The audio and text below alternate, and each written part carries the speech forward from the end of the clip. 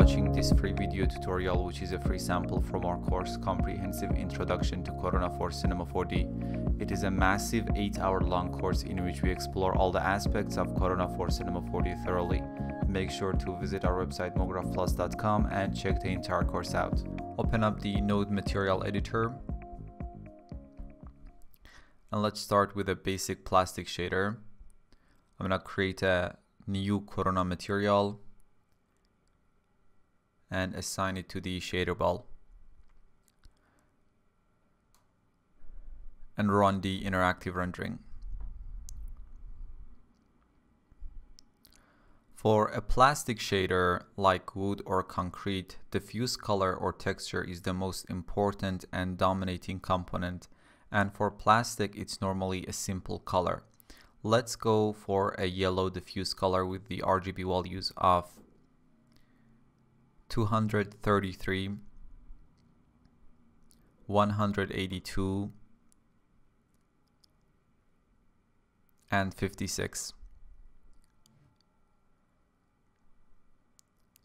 As I mentioned in the reflection video a few lessons back, in Corona you can set the reflection level to 100% in almost all cases, and Fresnel IOR for most opaque surfaces can be set to 1.5 to 1.6.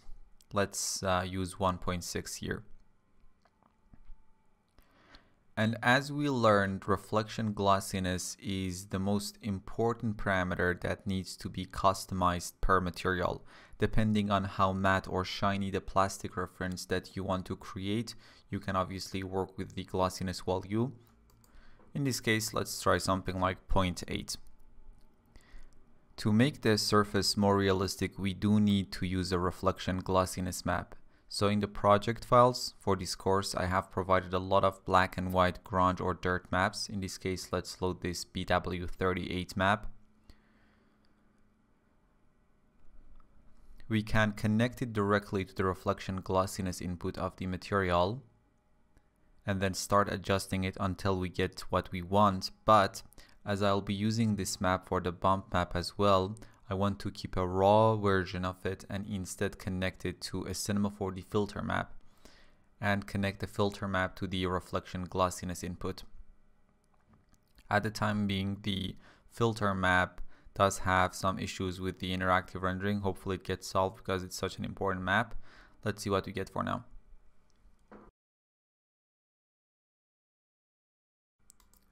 I think the map is just a bit too rough, so in the filter map, let's make the darker values a bit brighter, about 25% brighter. So now the surface can be less rough because the map we are using is having brighter values compared to before.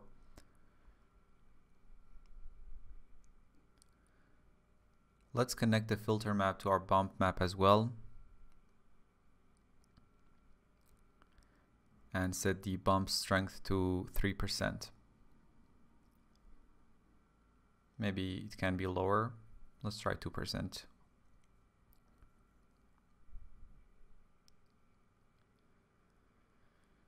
And the last thing would be to add some subsurface scattering to make the plastic come alive.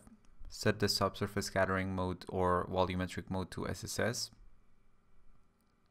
and set the fraction amount to 1, radius to 3-4 centimeters, and copy the diffuse color to the scatter color and just make it less saturated with the exact RGB values of 233, 190, and 101.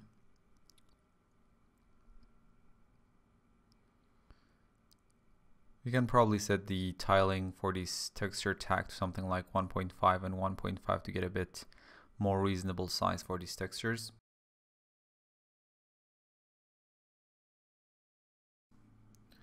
We're just gonna make sure the highlight compression is set to 1 and contrast something like 1.5, and this is what we get. Let me just show you a clear final render of this shader.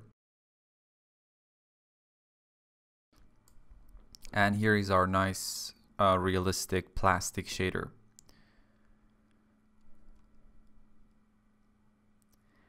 And if we want, we can simply create a, let's say, a green plastic shader by adjusting diffuse and scatter colors. So let's duplicate the material in the materials window and drag it into the node material editor and assign it to the shader ball. Change the diffuse color to this green color with the RGB values of 64, 156, and 46. And a lighter, less saturated green color with the RGB values of 106, 213, and 90 for the scatter color.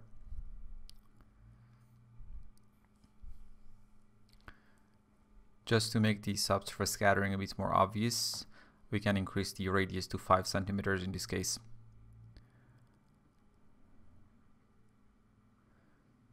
And I'm gonna set the contrast back to 1 in the frame buffer. Now let's see what we get. And here is our green plastic shader. Let me show you a higher resolution render for this shader. Here it goes.